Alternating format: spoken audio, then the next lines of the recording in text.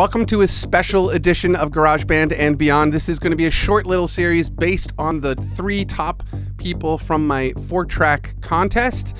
So today we're going to be working on the song that Jesse Buckner sent in. If any of you watched the last video that came out, the announcement of the winner, this was one of the songs, and it goes like this. It's sort of like a cool rock song.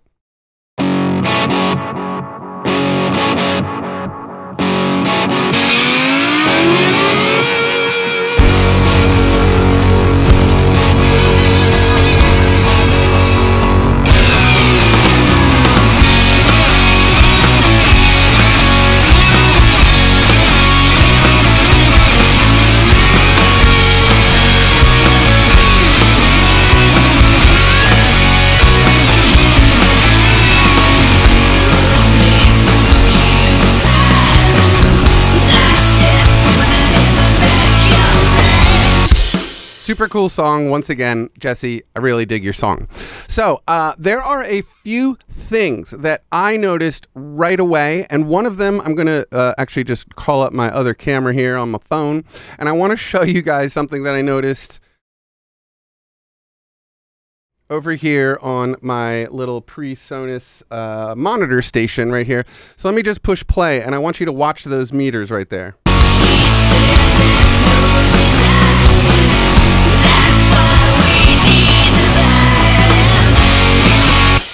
They don't move at all, right? I mean, I turned it on, and it is absolutely, positively pegged on the red. Okay, so that, number one, tells me that there is most definitely a lack of dynamic range that most likely happened in the mastering stage, and we will talk about that as we get there. The other thing, Jesse, just so you know, the first thing I did notice was the fact that you have all of your monitoring buttons selected, not all of them, but the vast majority of them. So if you ever have issues with GarageBand running slowly, this is one of those things. Leaving the input monitoring on takes up brain power from your computer, more or less, right? So it's going to slow it down. So I'm just going to click and swipe all the way down, and they're all going to go off. Now, another thing that I personally like to do is get rid of things that I don't need, okay, when I'm in the mixing stage of this. So I'm going to come up here to the track pull-down menu. I'm going to go to Configure Track Header, and I'm actually going to turn off the input monitoring just because I don't need it. I don't need the track lock. All these things that are unselected, I don't need. Mute and solo, I will definitely need for mixing. Okay, so that's that. We got rid of that. Now, let's start, Jesse, with your electric guitar tone, because I did go through these a little bit and look, okay? So here we can see that we have yet another a tone, right? We got a guitar tone here. This is the electric guitar. Let me just solo this out for us all.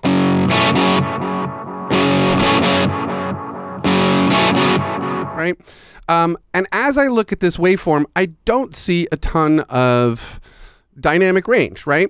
So then I go into your plugins to see what you're using, and I notice that there's a compressor on. Well, okay, so you don't always need to have a compressor on. And this is for everybody. Jesse, this is not just you. I know you're sort of a new person to the recording world. So I will say this about, if you're new to recording, good on you, because these signals are really good and strong, and I believe they're sitting in the range that I like. Yep, they're like right between, pegging out at 50 on this one. This looks about the same, and the vocals are a little bit hot, but not so bad, right? Nothing's peaking. So really good work on your gain structure at the very beginning of the process, which is recording, right? But let's go back to this guitar, because I think this is kind of interesting what you did. And I would not have done this, okay? So let me just turn off all these plugins. Actually, let's start, and then I'll turn all the plugins off, and we will listen to the raw recorded tone.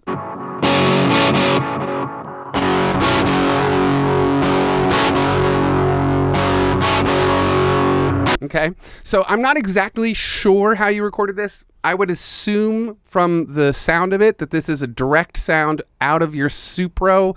Looks like a Supro 112, right? So awesome amp, right? When you turn the amp designer on, and let me just do this, it changes the tone dramatically.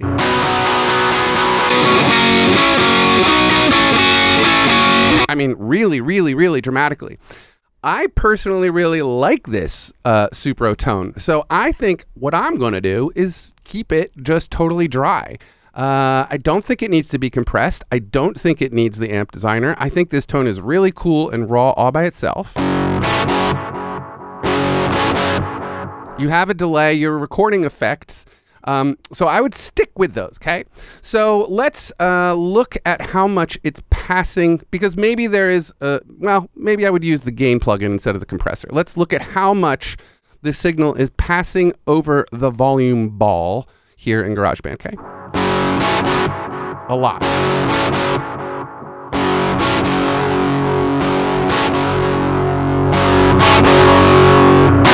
Okay, so I mean, this is, you know, just the way I've been mixing lately. So I'm going to try to bring that down, and I'm going to use the gain plugin.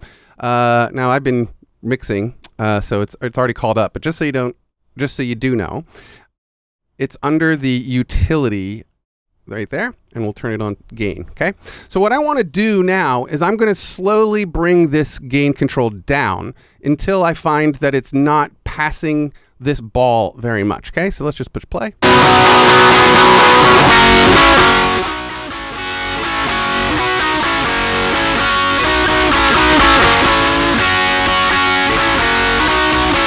I like that. Okay, so negative 6.3. Okay, that looks good. Okay, so now let's take a listen to the drummer. I think I'm going to mute everything, and we'll leave this on. And let's take a look at the drums. Okay, so let's take a look and a listen here. Okay, so stereo spread on the drums, nah, not a good idea in general. I don't think it really needs it.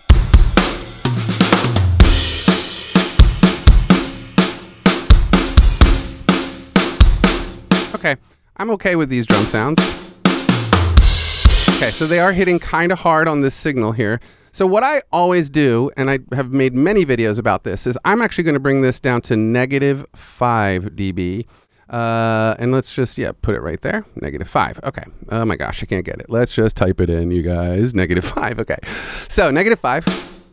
And we're looking good there. And we're looking good here. Okay. One of the things you guys should always be looking at while you're mixing any song is this main meter up here, okay? Just keep a good eye on it and make sure you are never, ever going, you know, much past this ball, definitely never into the red. If you are, don't simply turn this down. Don't, you know, you need to go back in and adjust the mix, okay? You need to bring everything down. So in that respect, in that regard, let's look at these drums again and look at how much it's passing the ball here. A lot, right? So I'm going to come into the compressor and I'm going to turn it down.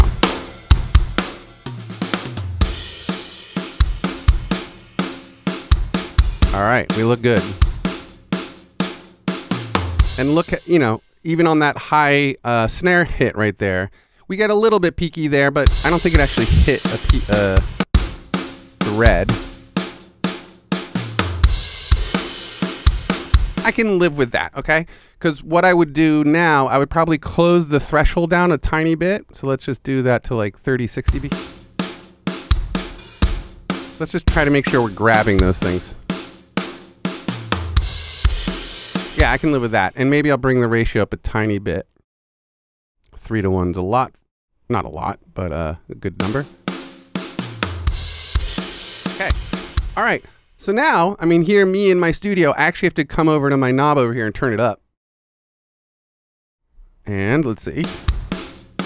All right, good. So now I can hear everything. Okay. So basically at this point, what I want to do is go around and sort of adjust all the gain structure on all of these channels, okay?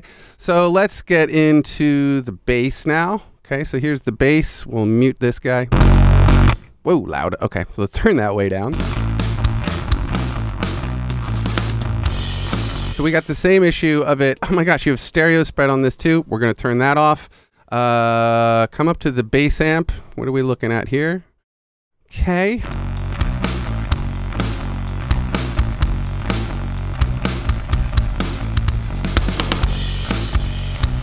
Okay, so this bass signal, I will say, is a little bit hot. I want to turn all of this off and let's listen to this raw.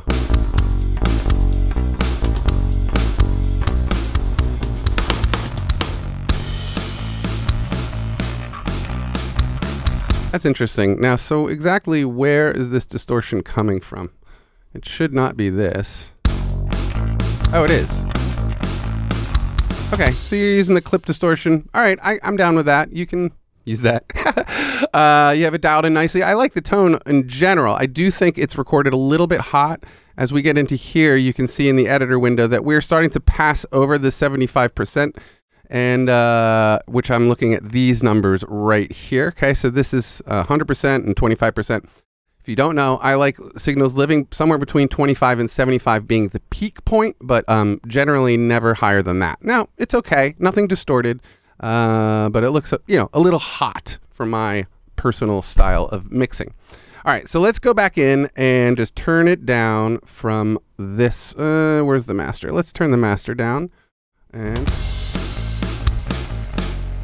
we're looking at the meter again and trying to not let the signal pass too much past the ball.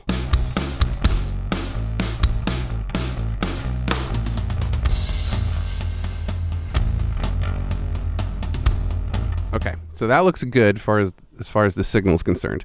So now let's just turn it up.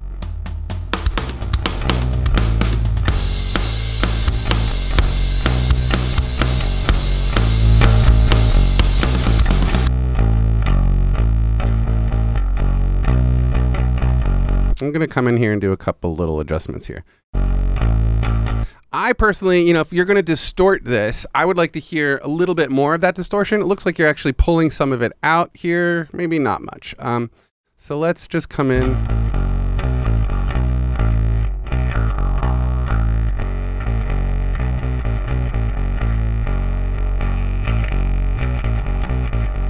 That sounds good, I think, all things considered.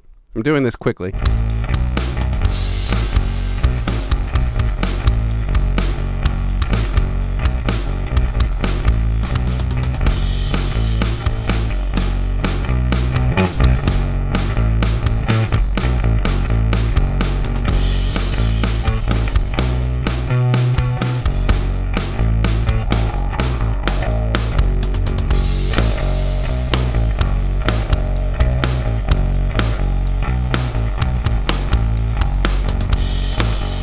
So in general, just so you guys know, for me personally, lately, the way I've been EQing is I've really been trying to do more additional EQ instead of subtractive EQ. I find that things sound a little bit more exciting when I'm really pushing things up, not pushing, but when I'm raising EQs instead of ducking things out and pulling tone away from the signal. I'd rather find the things that I am interested in hearing, right? The high end of this bass, for example. So I'm going to actually try to turn it up, and I'm, you know, happy with the way the low end sounds. And if you look at these controls down here, it seems, you know, you're pulling the EQ on the low end down and turning the high all the way up. So Jesse, it sounds like you and I kind of want to hear the same things, but this is the method that I would do it.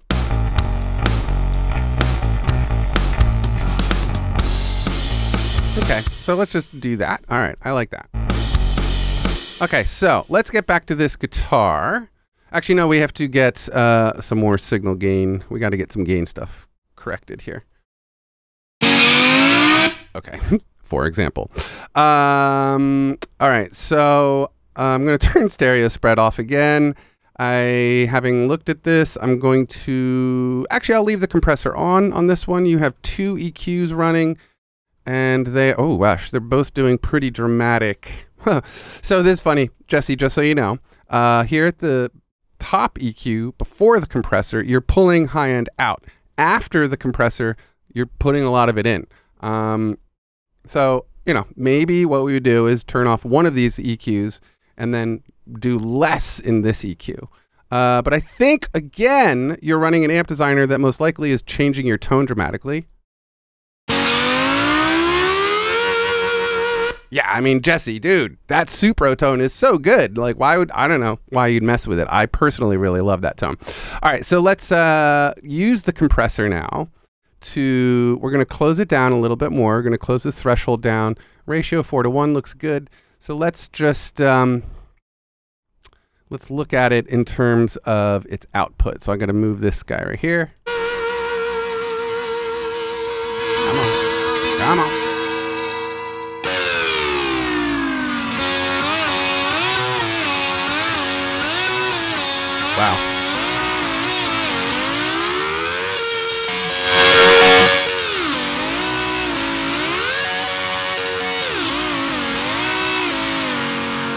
I can live with this. I mean, I'm turning the gain down to negative 20 dB because of the hotness of this signal. All right, I think I can live with that though. All right, so this is the summary for the 4-track concert or contest. We don't need to listen to that. Okay, so now let's listen to these guys together, the band together, and let's try to get a little mix going here.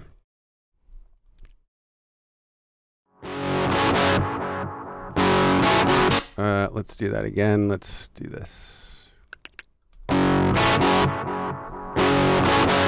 Okay, so one thing I would do, now that the stereo spreader is turned off, I would dedicate these two guitars to the left or the right. So I'm going to say, let's put the rhythm-y guitar on the right side, and let's just do around here. And let's put the slide guitar equally on the other side. Let's check this out.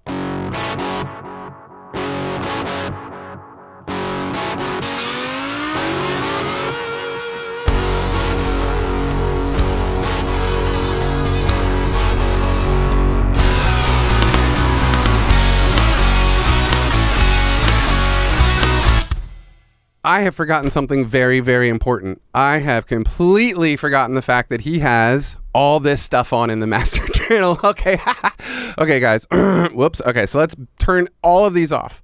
All of the stuff in the master channel needs to be turned off. Okay, let's listen how dramatically different it sounds now. Hugely different.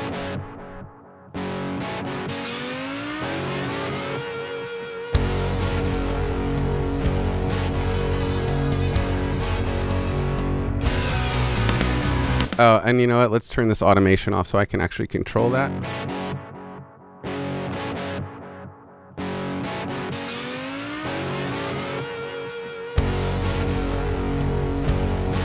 All right, so what you guys should all understand, what I'm listening for at this point is, where are the drums? I don't really want to turn these drums up at all. I'm going to start mixing around this drum volume. So I'm going to switch monitors, and give me a second. You're just going to watch and listen and see what I do.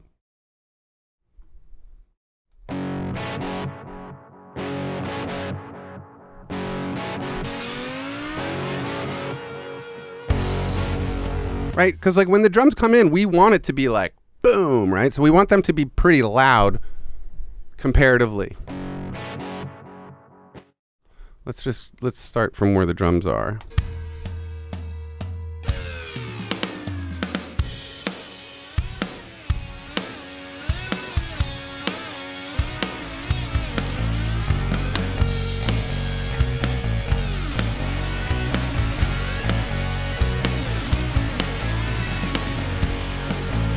Okay, let's try that again from the top.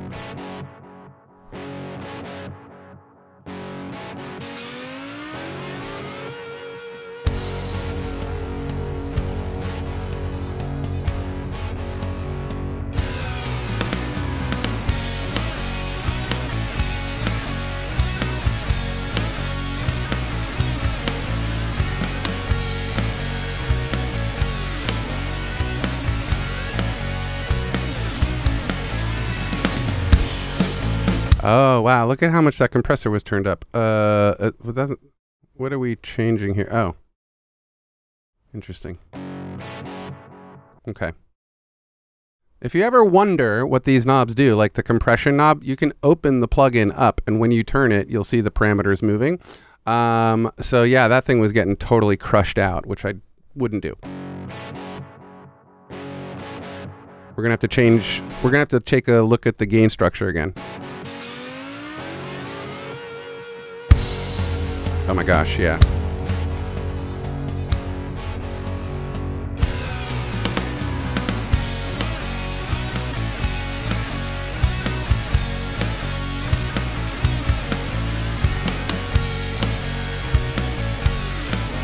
Do you hear how much more the kick is coming out and how that snare doesn't have that like overly squashed sound now? It's just like just releasing the compressor a little bit. You know, we don't want to crush dynamic range, guys. Don't want to overcompress things because that's what you're doing. So when I say dynamic range, I'm talking about the low volume stuff and the high volume stuff in any given track, right? You want to be able to hear all of it. And if you want it to be quieter, you should let it be quieter. If you're squishing the shit out of it with a compressor, it's never going to, like, you're not going to get that dynamic range. So just keep that in mind.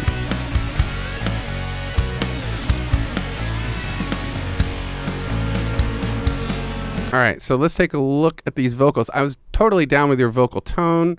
Let's just turn these guys down, automation off, and let's take a listen here.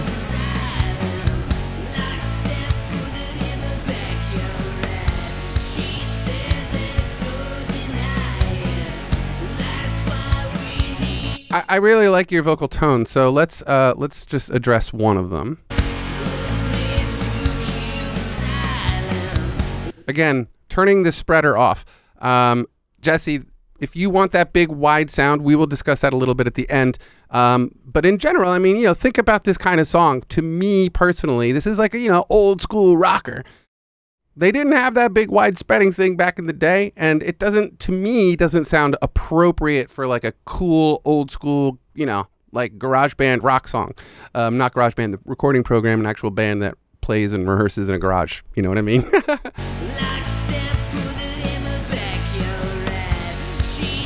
Okay, so we got to discuss, let's look at what this compressor is doing.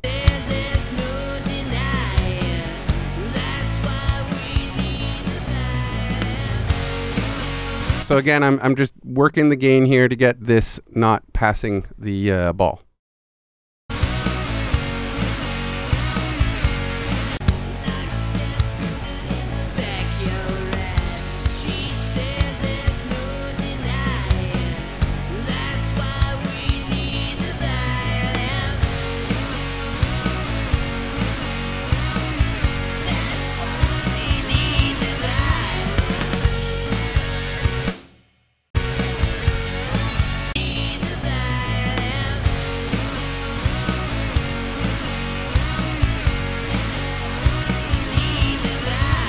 Okay, so now we can't hear this, but it's in the right place, level-wise.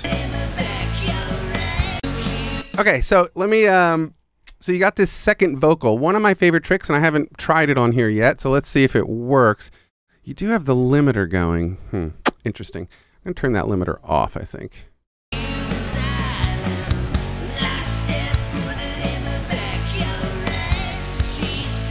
Yeah, okay. It does not sound, doesn't sound nearly as squished without that. Or with the, what do you call that? Limiter off. Okay, so let's see where we are here. Okay, so let's do my little backup vocal trick here. So we're gonna go to modulation. We're gonna look for the chorus. And this is my favorite thing to do. I go mega wide chorus for backup vocals. So here's what I'm gonna do. Let's listen to this now. So now, Jesse, or anybody watching at this point, what you're going to hear is that backup vocal being spread out, but by the chorus effect, instead of the spreader, the stereo spreader, which I personally don't really like because it does not give you enough information to do this particular kind of thing accurately. If you can't, just trust me, that spreader thing is more headache than it's worth. So...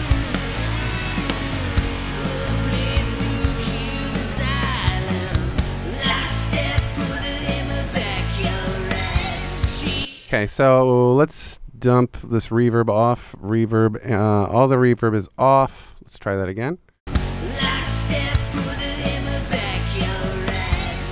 Okay, so maybe that's too much chorus. So let's go back and let's just say vocal backups. Let's see what that one sounds like.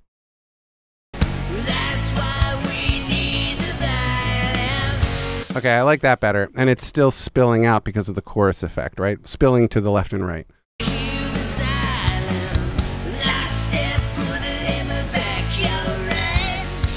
Right. Okay, so now let's dial some of your reverb back in.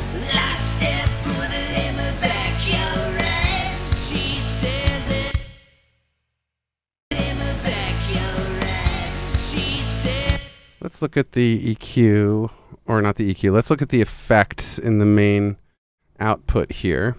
These are your master bus stuff. Okay, so I'm going to say this is a little on the bright side, and I might actually make it a little bit longer.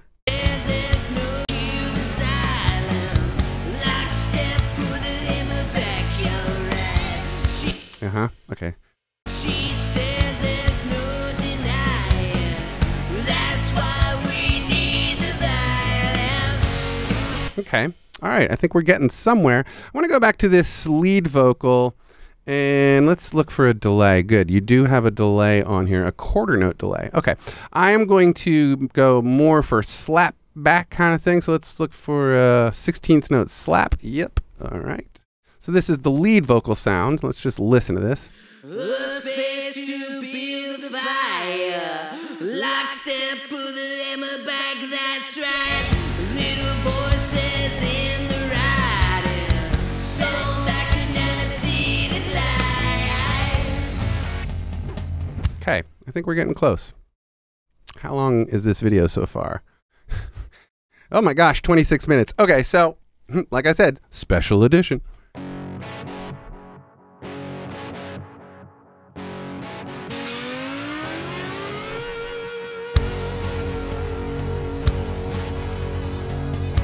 Okay, so clearly we have an issue here. The toms are not loud enough at the top, and this kick is really low. I think I got to do this again. I'm going to zero all these guys out here, and let's take a look at that gain structure on the kick or in the drums again. Yeah, I could definitely turn that up a couple.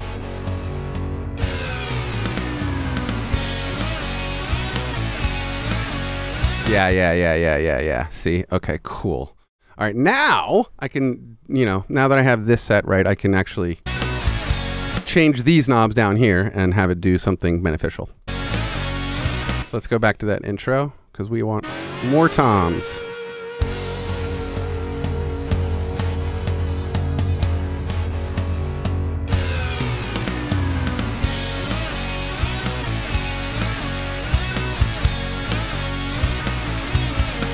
Okay.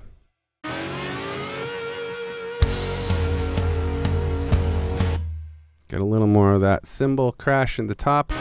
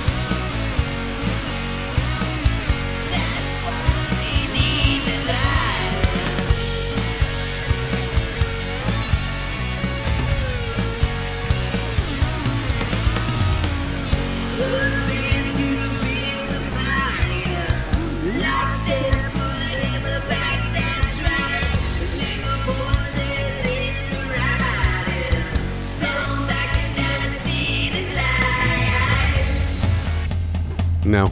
I was trying something. I just wanted to try something. An effect would be cool on that vocal. What am I hearing? Oh, the vibe might be the right thing here. Let's try this.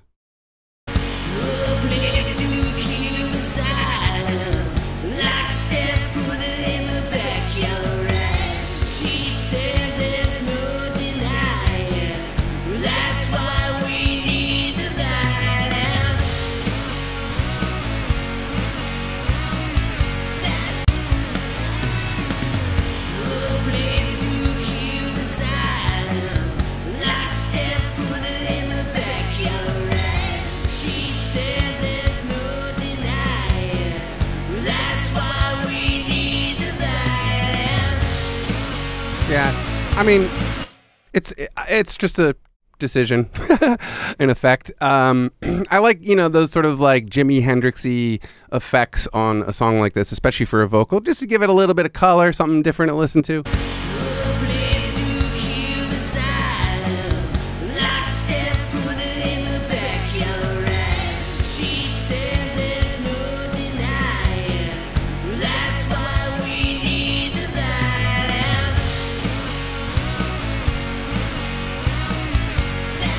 Okay, so here we are, right? Now we're getting very close to being done with this little mix, right? So what you should be always looking at is this meter up here, and I'm just going to push play and look at how little I'm going over.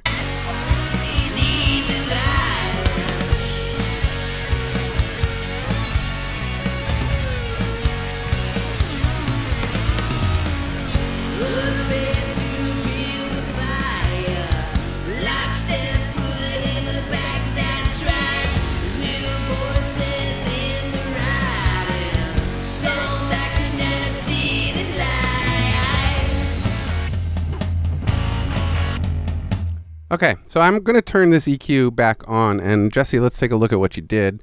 This is the lead or the rhythm guitar part.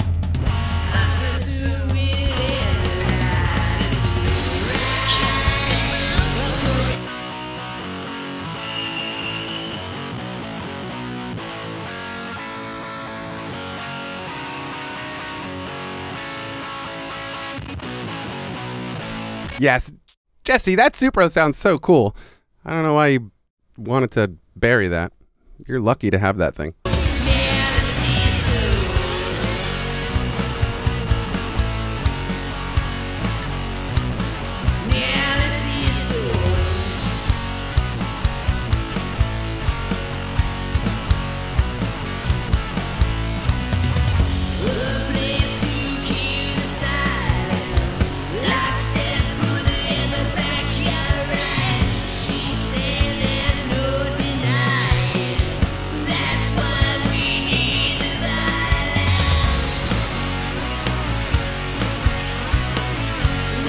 All right, let's bring these drums up a little bit in their EQ. I think they sound a little bit muddy.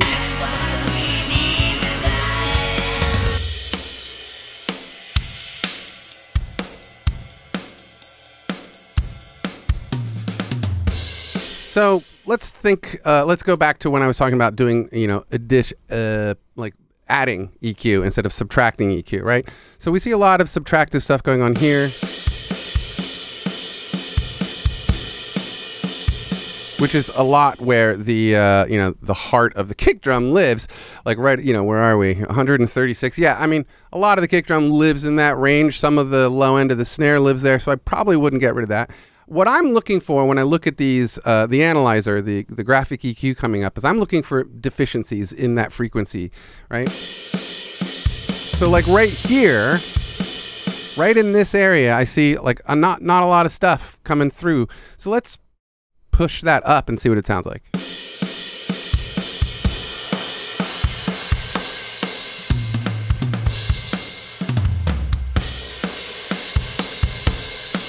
Okay, so here I'll turn the EQ on and off. Now you can hear what it sounds like with and without it.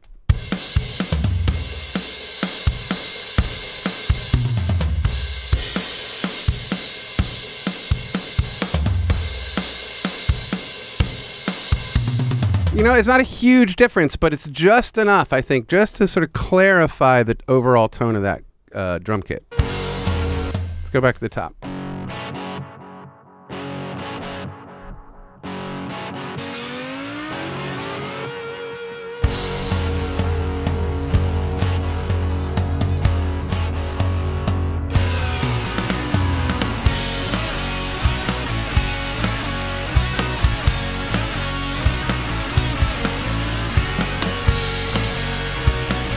Okay, so I think this is sounding pretty good. I am going to let you have a look, though, again, at my meters over here. Let me get that going. All right, so here we are. Nothing. Look at that. It's awesome. This is what I want at the top.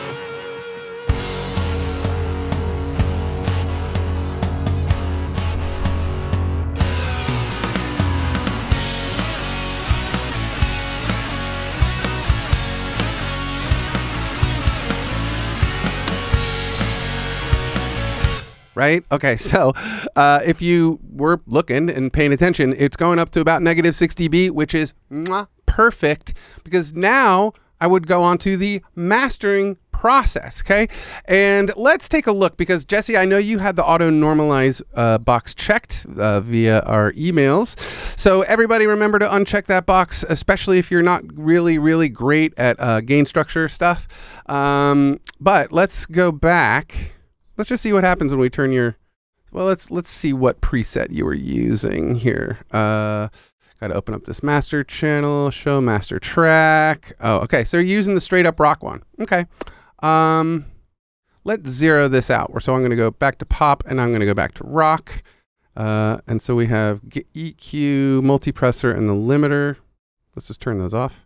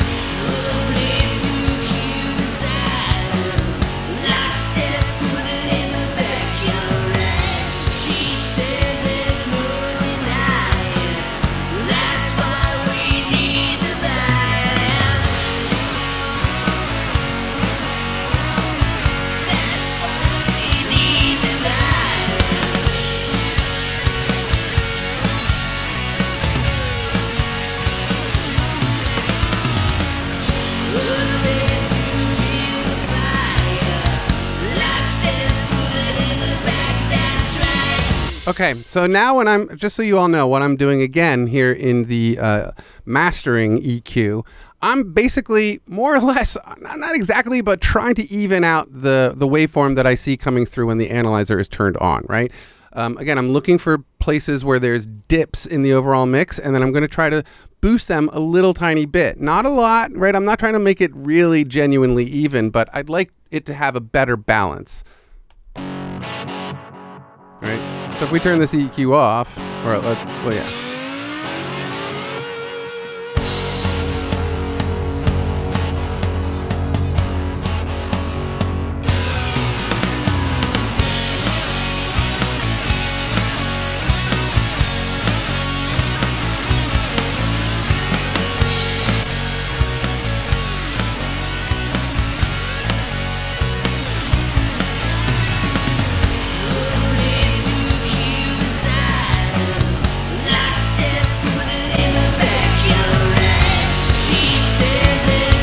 All right, so I'm gonna go and do one of my favorite.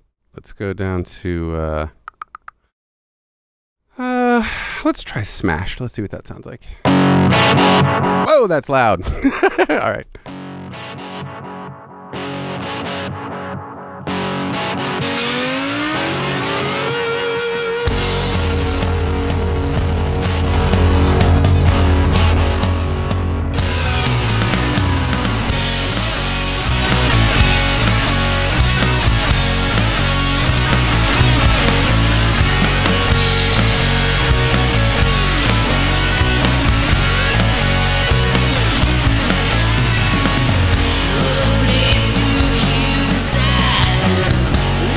All right, so now that I've done all that work, let's come back over and take a look at my meters again, and we will see where they're living, okay?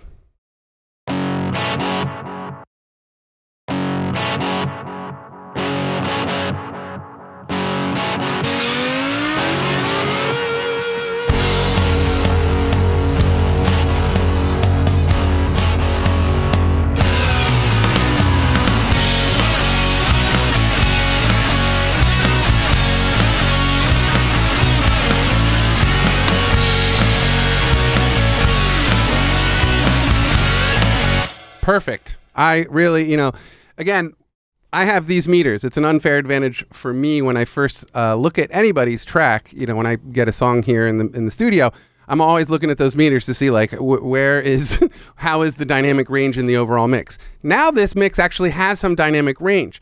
And I probably could, if I wanted to go in and turn on my auto normalize, I probably could do it now that I'm not driving the hell out of the entire mix, right? There's a little bit of range. And so that auto normalize thing, when you get your gain structure just right, isn't a total waste of your time. But you have to get it just right to be able to use that function properly. So I generally tell people to just turn it off. But it is a nice thing to use if you are like really, really good at gain structure. It will help you keep it, tamed, but in general, turn it off. So you guys, I think that's about it. All in all, Jesse Buckner, great song. I say embrace your Supro 112 tone as it lies.